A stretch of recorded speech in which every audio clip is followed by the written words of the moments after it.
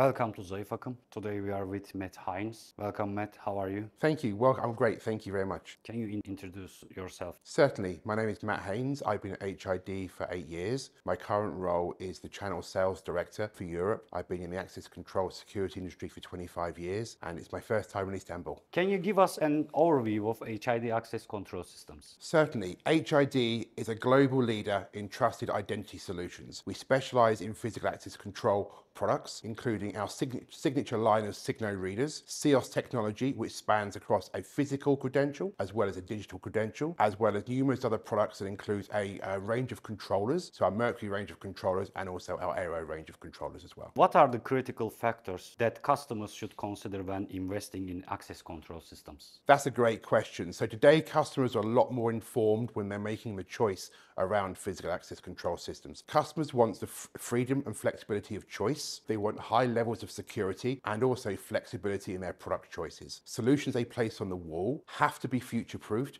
for 10 years and beyond and offer best-in-breed technology and security and connectivity. How are customer demands changing in access control systems? So this is a really interesting question. So maybe 10 or 15 years ago, if you'd asked me this question, access control was maybe considered a grudge purchase. It was just to get the building secure and get people through the door. Now customers are demanding a lot more from their access control system. First of all, they're demanding the products to be highly secure and highly flexible. They're also demanding that the product do more inside the building. So not only do products operate on access control, they also operate on maybe other use cases, for example, secure printing, photocopying, vending machine access as well. So we broaden out the ecosystem and customers want to invest in products and technology that allow this to happen. The other thing certainly our global end users consider is choosing products that are scalable and flexible globally. So if a customer has an office today in Istanbul, they buy one of our signature line Signo readers, and they also open an office maybe in South America or over in Asia. They want to go to an HID partner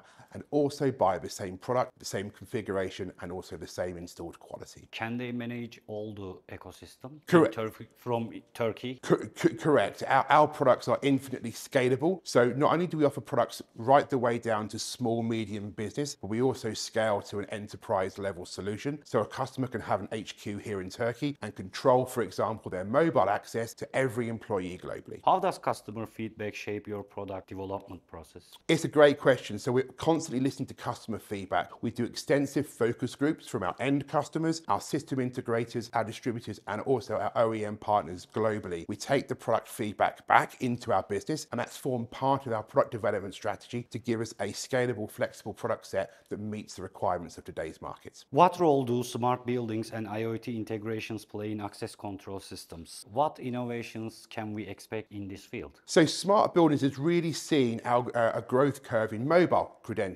So with our mobile credential offering, we have full API and SDK suites, and our technology partners embed HID mobile access technology in their smart building platforms. These specialized platforms allow for a complete workplace experience for an employee who can maybe order coffee, book meeting rooms, and use the facilities, maybe gyms or lockers, etc., as part of an overall building. And so how access control helps in that scenario, it signifies to the building owner, the occupier, that the employee has entered the building. It allows them to consume the products and services all inside one app. So how is the demand for access control technologies shaping up emerging markets, especially in countries like Turkey? So in countries like Turkey, and we see this across emerging markets into Europe and globally, we need to offer scalable and flexible products. We need to have products that fit regional requirements in regards to security and also certifications. And we also need to have products that scale. Maybe businesses start smaller, but they scale globally. And so the product choice really reflects how they go to market and they choose their access control products for their buildings. The other thing I would say is about localized support. We have an extensive partner network globally, and we have some fantastic partners here in Turkey that offer fantastic support,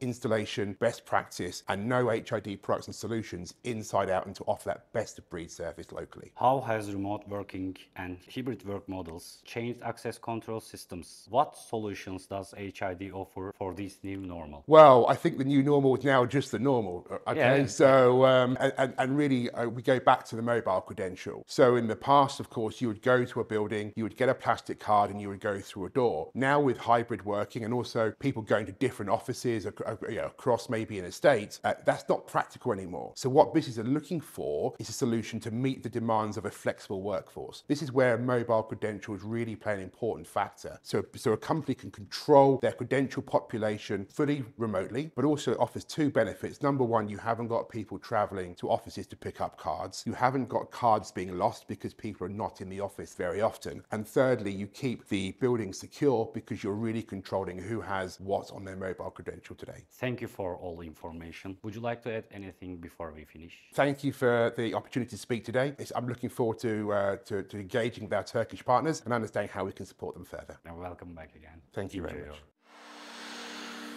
Enjoy.